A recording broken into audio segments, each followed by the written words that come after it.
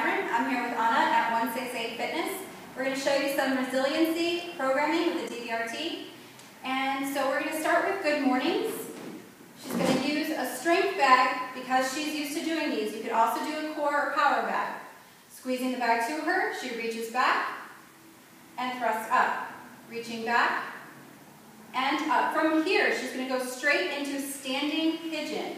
So she's going to cross her ankle over her knee, reach back, holding the bag tight to her.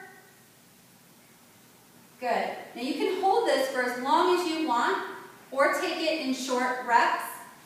As long as you feel that stretch through the hip, in the hamstring, groin. Okay, now she's going to show the good mornings against the wall. So if you're not used to doing these, you can always use the wall for assistance and feel the wall behind you. Reaching back for the wall and right back up.